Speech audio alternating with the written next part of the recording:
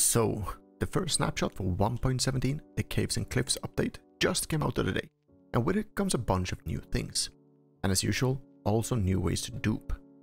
Obviously, this will disappear quite quickly as the snapshots develop, but I thought it would be interesting to go through the 4 ways of duping I've stumbled upon so far.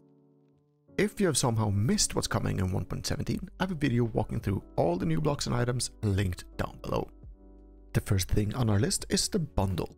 This is designed to clear some inventory space for you by letting you bundle up items in these bags. But it will also let you dupe any item you want. All you have to do is grab a bunch of bundles and the item you want to dupe. And place the bundles in each other. Like so. Bit buggy still. Fill up your inventory with any item or the item you want to dupe.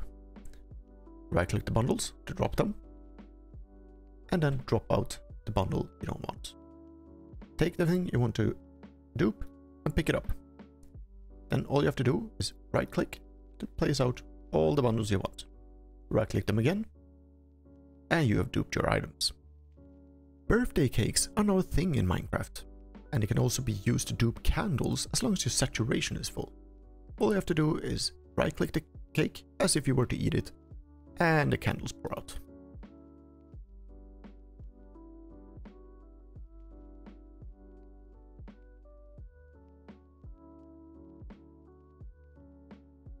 Amethyst was introduced as a new resource, and right now it's really easy to duplicate in large amounts. Like this contraption right here, all I have to do is flick it on and the shards pour out. The TNT duper is not new by any means, but the Amethyst can now be used instead of the dead coral to dupe TNT. With the added benefit of duping crystal shards, although they usually get blown up.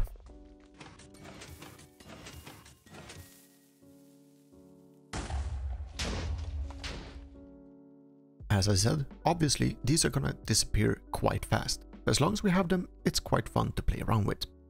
If you found other dupes in relation to the new snapshot items and mechanics, please let me know by leaving a comment down below.